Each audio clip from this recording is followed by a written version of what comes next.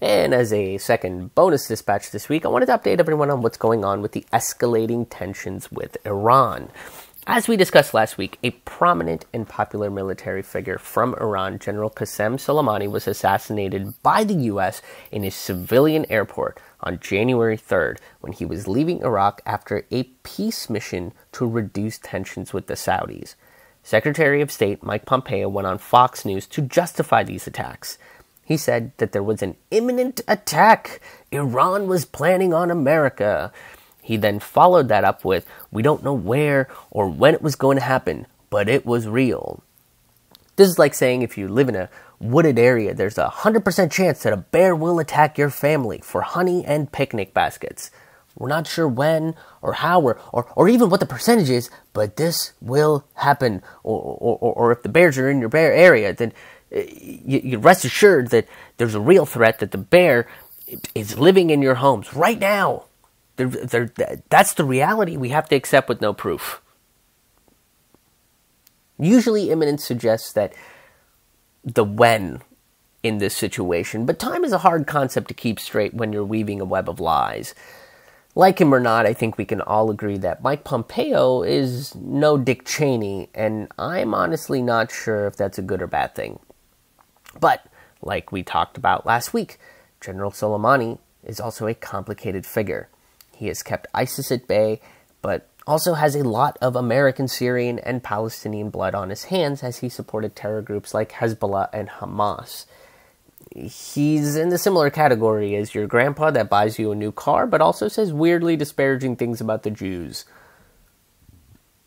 And because of this critique of the American empire and falsehoods that are being sold about this attack, America has begun its censorship of anything surrounding Iran. Instagram, a subsidiary of Facebook, where 100% of the selfies exist, is removing all the posts that say anything positive about General Soleimani. Facebook and PayPal are blocking any content that doesn't surround the false mainstream narrative of Iran. I guess 1984 showed up like 36 years late. You know, it's like the dystopia is having a bit of a midlife crisis and is confused about how to exactly use social media. The independent news organization The Gray Zone Project had one of its videos where they covered facts and events about Iran and Hezbollah removed for violating community standards surrounding dangerous people. Yet Fox News gets to glorify Mike Pence and pro-torture CIA Director Gina Haspel, who's been nicknamed Bloody Gina. Okay, those two people are a danger to the American people and truth. Not only that, but when a French reader wanted to send the Gray Zone $10 for their coverage of Iran and Iraq, their donation was blocked and sent back. PayPal flagged the term Iran in their note. Ironic how America xenophobically makes fun of the Middle East for their lack of freedom and repression, and yet we stay silent when we are robbed of ours. America is repressed from the truth. As America commits cyber warfare on its journalists, the country fears a cyber attack from Iran. Over the last few years, Iran's cybersecurity division has exponentially risen up the ranks. The concern originates from the threats made by Iran's supreme leader about revenge. My concern is that this will mean that we're all going to receive Trump and Pompeo's dick pics as vengeance. And with the lack of health care, it'll be an entire citizenship that's traumatized with nowhere to get help. This is most likely going to be used as a scapegoat in terms of leaks for the next few years. Anytime information about war crimes, corporate fraud, or digital fuckery happens, they'll just blame it on Iran. And to be fair, arbitrarily blaming Russia has become hack for the State Department and the corporate legislative wing of the American war economy.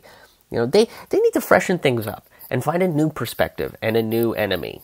That way, when they try the same old tricks, it has a fresh, new coat of bullshit paint on it, and they can drag the masses down the same rabbit hole so that history is forever doomed to repeat itself like the worst version of Groundhog's Day.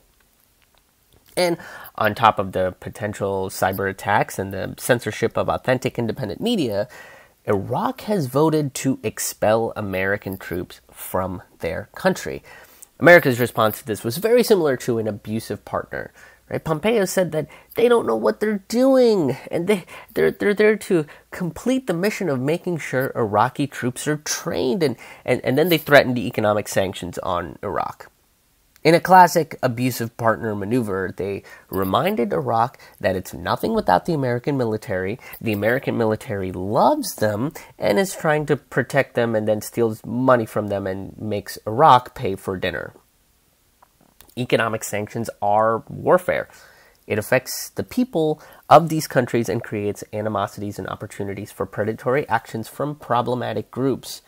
Slapping economic sanctions to get what it wants has become the American way. America is proving that it's no different than the countries they fight. The State Department and the executive branch create a culture of fear surrounding nationalism and xenophobia and censor voices that shed light on truth. I've got some live stand-up comedy dates coming up. If you enjoy any of the content that you have listened to on this podcast, you will probably enjoy my live stand-up comedy.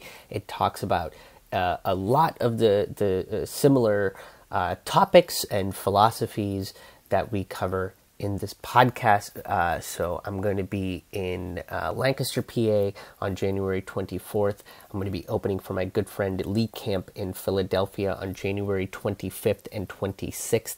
On January 29th, I'm going to be in Boston, Massachusetts. January 31st, I'm going to be in Portland, Maine.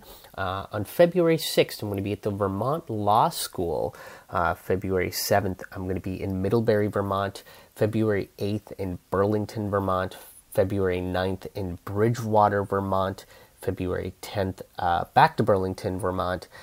February 11th in Rochester, New York. February 15th in Pittsburgh, Pennsylvania. Pittsburgh friends, if you missed my December show, there's an opportunity to come check me out. Check out the Politely Angry before it is recorded at the Pittsburgh Fringe Festival in the first week of April. And then on February 17th, I'm in Huntsville, Alabama. February 20th in Springfield, Missouri. February 21st in Fayetteville, Arkansas. February 22nd in Springdale, Arkansas. And I've got a bunch of dates lined up. Go to my website, ramennoodlescomedy.com. That's RAMAN noodlescomedy.com for my entire tour schedule. I'm going to be touring all over the country. I'm going to be doing a bunch of dates with my friend Lee Camp as well. So that's going to be very exciting. And I'm recording my album in March and April. As I just mentioned, on March 20th, I'm going to be recording my album in Washington, D.C. And on March 21st, I'm going to be recording my album in Williamsport, Pennsylvania, as well as the first weekend of April at the Pittsburgh Fringe Festival. So make sure that you guys stay tuned to these announcements. Go to my website, join my email list, keep up to date on all of these shows, on all of the things that I'm doing. And if you would like to financially support this show, you can do so by becoming a patron over at patreon.com/Krish Mohan. All the patrons that have already signed up, all the people that are already patrons, thank you so much. It means a lot. It really does. Every single dollar helps. Every single little tiny amount helps this show get better. It helps me put out more content and keep focused on putting out good, interesting, independent, DIY, socially conscious comedy. So go to patreon.com/Krish Mohan. And all the patronages start only at $2 a month. And with $2 a month, you get early access to the multi-part Forkful of Noodles and exclusive stand-up comedy and storytelling tracks that are not available to anybody else except for the patrons. Plus, some of the tiers also get free tickets to live shows. So once again, go to patreon.com/Krish Mohan.